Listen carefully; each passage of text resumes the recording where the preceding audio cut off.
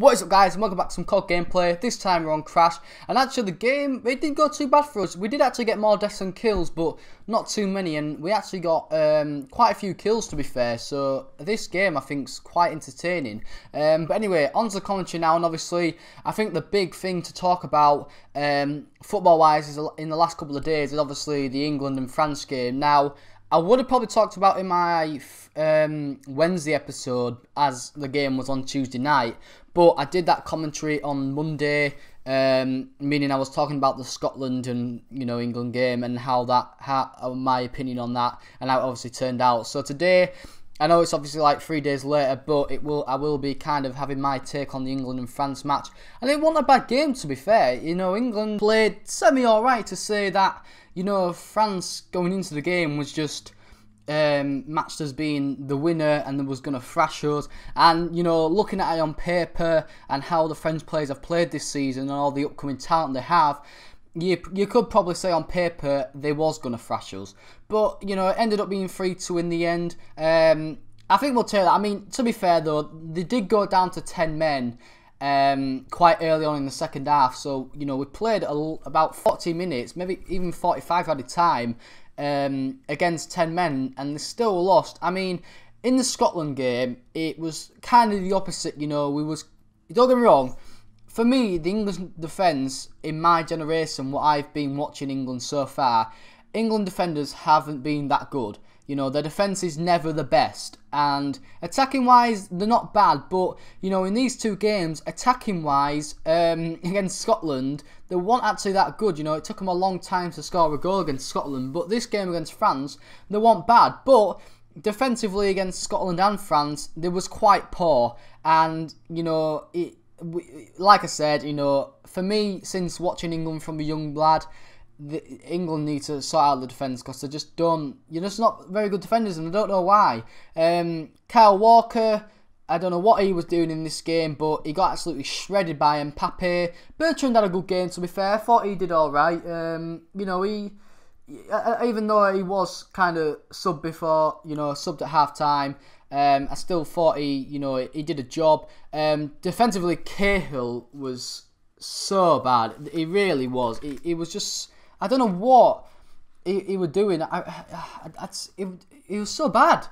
And John Stones as well. For some reason, Mbappe were just sending them to the shop all the time, and they were just diving in and, not even trying to win the ball. It was very frustrating to watch. The centre-back partnership, for me, was bloody awful. It really was. Tom Eaton, to be fair to him, he didn't do too bad, actually.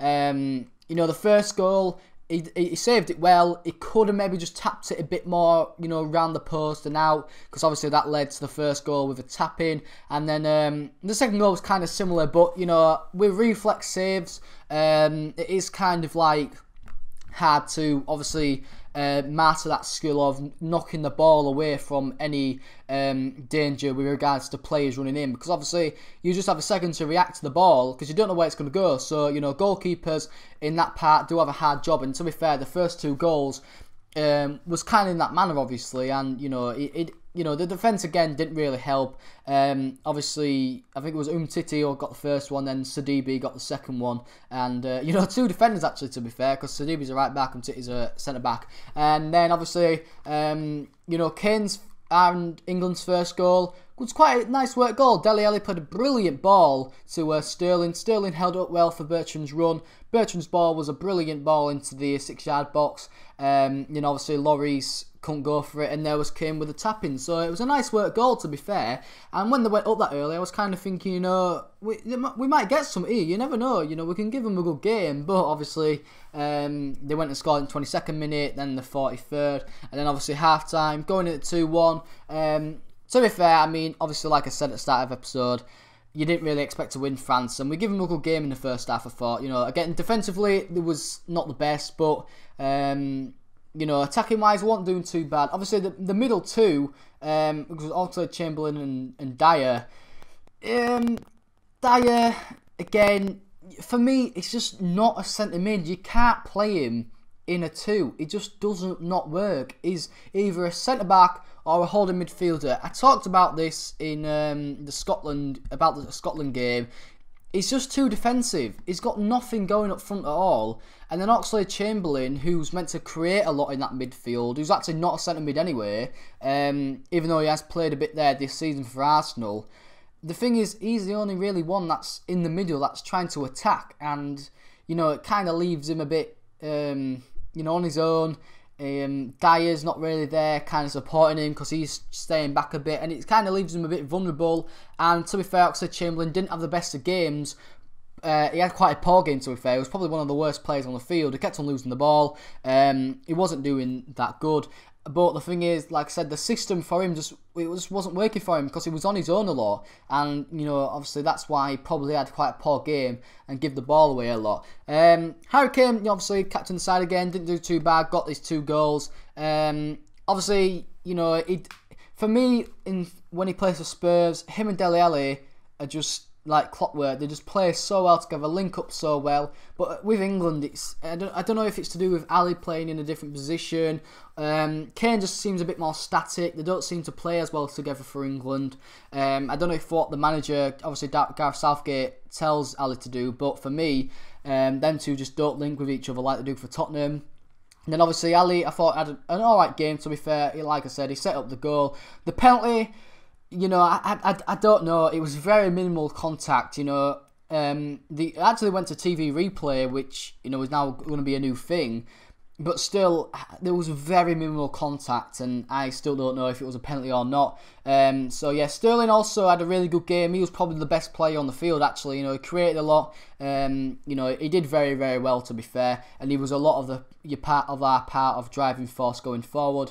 And yeah, obviously the subs that came on. Butland didn't really have much to do. I mean, he pulled off a few saves. Obviously, he was in the net when they got the third from Dembele. To be fair, I've got to say, watching these young Frenchmen, they're class, aren't they? Mbappe absolutely ruined us. Dembele should have probably got maybe a hat-trick.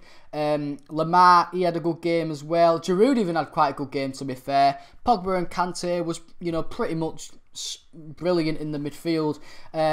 Obviously, the only kind of downside to that French side is the defence, but, you know, the defence was still good.